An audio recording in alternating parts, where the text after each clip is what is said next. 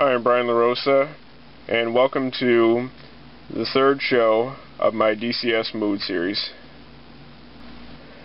Today I want to give you a quick tutorial on MTH's Proto-Doppler and Proto-Cast because I want to have a little bit of fun in this video. As you may or may not know, Proto-Doppler is a DCS feature that simulates the Doppler effect, in which when the train approaches, you would hear a higher pitch from the horn, but as the train passes by you, the higher pitch fades into a lower pitch. So the Doppler is going to simulate the Doppler effect. Now the Proto-Cast is another DCS feature in which, believe it or not, it actually plays music on any MTH locomotive, and I'm guessing it's to simulate a radio inside a locomotive. I don't know if locomotives have radios for broadcast or something, but otherwise you can actually play any music you want on any MTH locomotive. Now the third DCS feature I want to point out is called Proto-Dispatch, in which simulates a dispatcher giving assignments to the engineer. And the way it works is that there's a microphone at the very top of the remote, and then there's a button labeled mic, so that you press and hold the button, and then you speak your voice through this microphone. Now, I'm not going to show you the Proto-Dispatch feature because the problem is that the microphone doesn't really work well on this remote. However, there is another option to activate Proto-Dispatch. I'll get to that in a minute or two. So let's get started. We're back at the TIU for this video because there are two things required to activate Proto-Cast. The first thing you'll need is an audio device. It can be a radio, a CD player, an MP3 player, or any other audio device like that. And the other thing you need is a special cable that connects between the TIU and the audio device. This is an MTH mini-to-mini cable that is sold separately from the DCS system. And what's interesting about this cable is that it actually works the same as a headphone wires. And if you look in this plug, it looks like a headphone wire plug, and then it simply plugs in like that. So to connect between the TIU and the audio source, there's a port labeled Proto-Cast audio on the TIU. So you put one end of the cable in here, and the other end of the cable onto a headphone jack of any audio source. This particular device does have the headphone jack, and it just works just like that. Now for this video I'm using a home CD player, and if you look inside the CD player, I'm actually going to play one of my favorite Beatles CDs, so it makes it even more fun. I'm going to play the Beatles' Yellow Submarine, to be exact. In addition to the Proto-Cast port of the TIU, there's another one labeled Proto-Dispatch that is used for the optional microphone. Now, like I said, the the microphone on my remote doesn't work really well. So using the microphone is another way of activating Proto-Dispatch.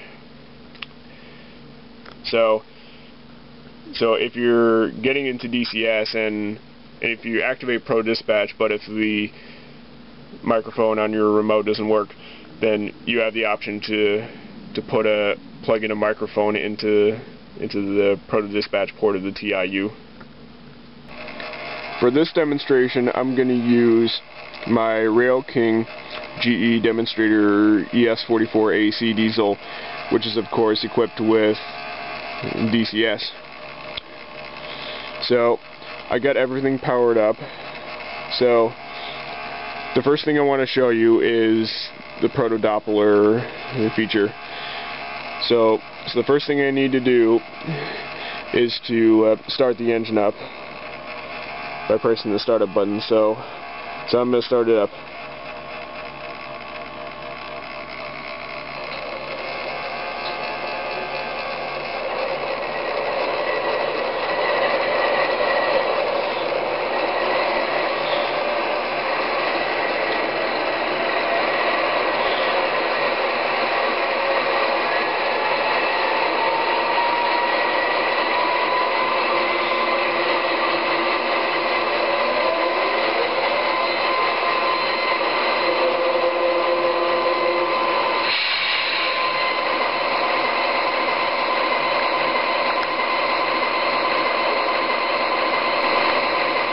The next thing I need to do is to run the engine around my layout. And so I'm going to run the engine around, so let's give it a spin.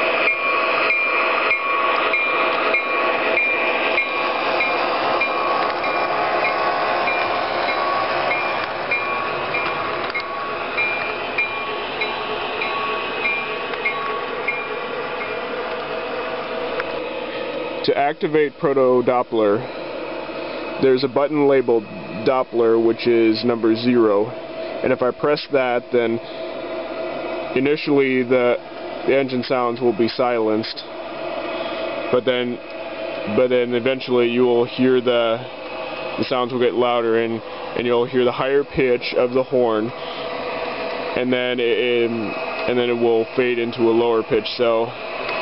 So I'm going to speed the engine up a little bit on the DCS remote.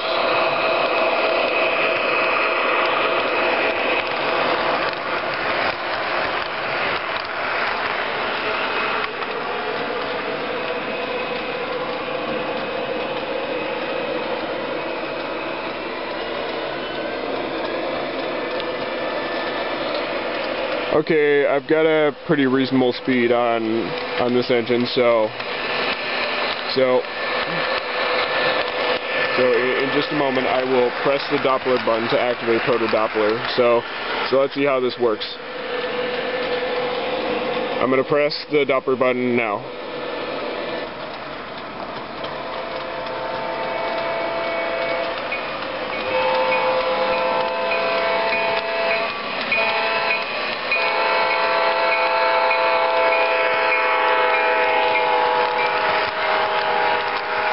You hear the Doppler effect?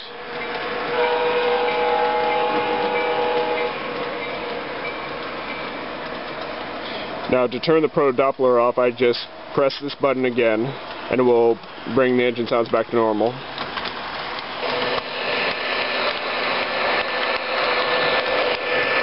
So that's how the Proto-Doppler works. Let's play it again.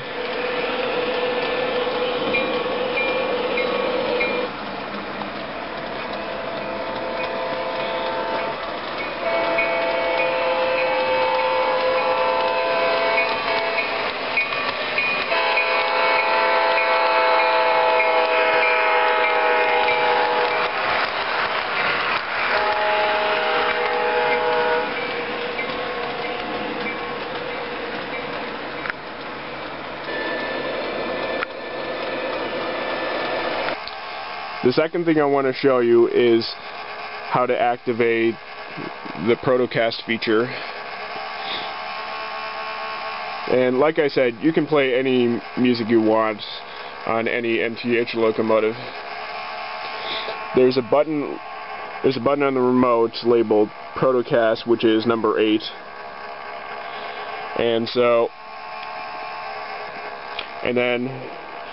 when you press this button, then all of the engine sounds will be silent, and the only thing you'll hear is the music from the audio source. Now you can actually run the engine while you can actually keep the engine running while activating Proto-Cast, but the instruction manual that comes with the DCS system said that there are some things that can cause the audio to be distorted, either because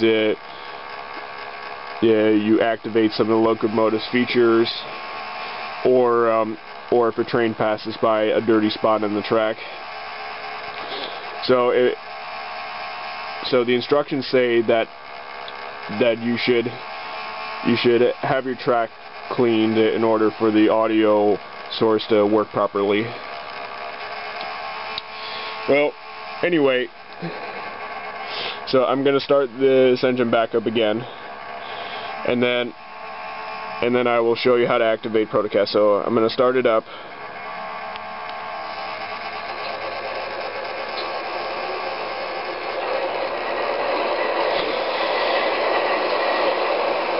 You'll notice that I just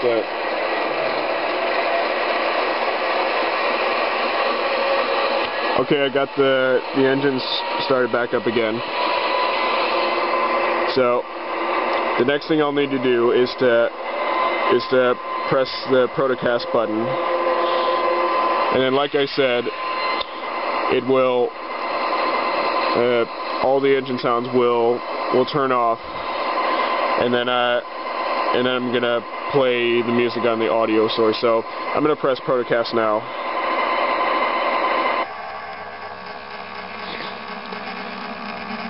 Now all the engine sounds are silent. Now you'll notice that there's no music in because I have not played the music yet on the radio. So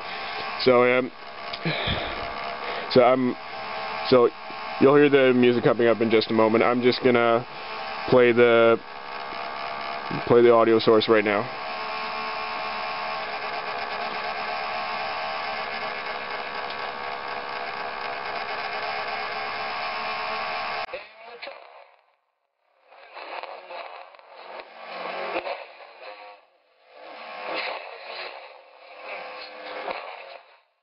You hear the music from the locomotive?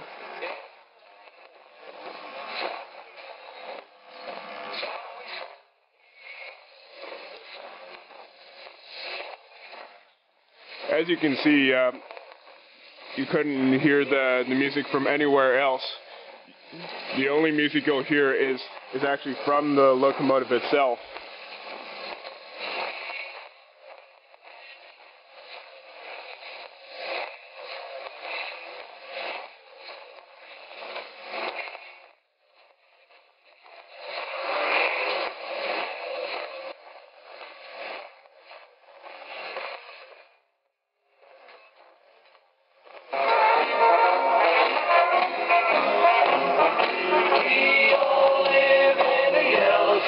To turn the Proto-Cast off, you press the same button again, and the engine sounds will turn back to normal. So I'm going to turn it off now.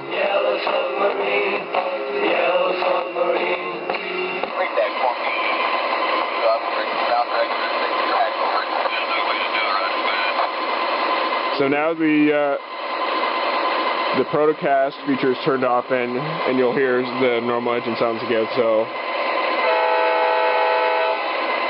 just playing some of the sounds to make sure they still work.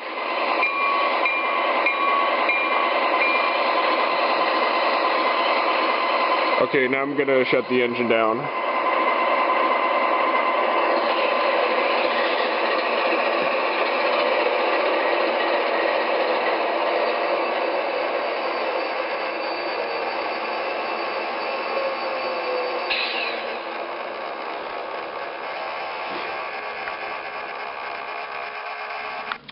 There's one more thing I want to briefly show you before I end this video.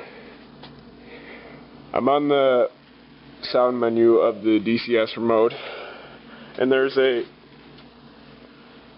option to make the Doppler effect a little bit more realistic. There's a feature called the Doppler loop feature. Now, I'm not going to go through the Doppler loop feature because the instruction manual will explain everything about this feature. Now, when I activate the Doppler effect with just this button, I try to find a certain spot on my layout before pressing this button so that I can make the Doppler effect as realistic as possible. So that concludes this tutorial. I hope you enjoyed it. I had a lot of fun with it as I made this video. I'm Brian LaRosa. I'll see you later.